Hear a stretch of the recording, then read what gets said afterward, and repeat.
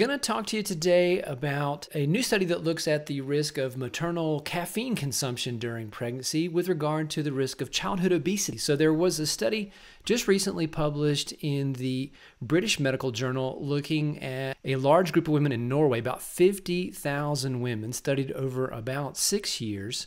And they assessed amount of caffeine that moms were ingesting at about 22 weeks, and then followed their pregnancies and then their babies and ultimately their kids out to 8 years of life. Well, first off, they looked at different levels of caffeine intake, and they basically classified them as low, medium, or high and compared them to people who consumed no caffeine.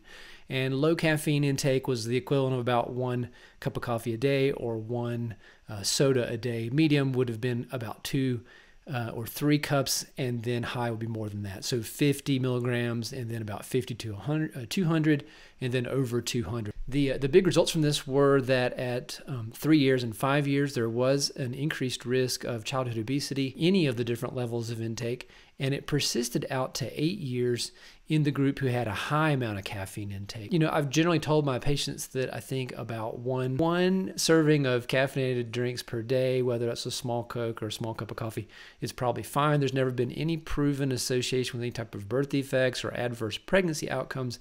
That's still true. However, now there is some information that would indicate might be a little bit of an increased risk of childhood obesity, particularly in the high levels of intake. You know, I would just keep that information in mind.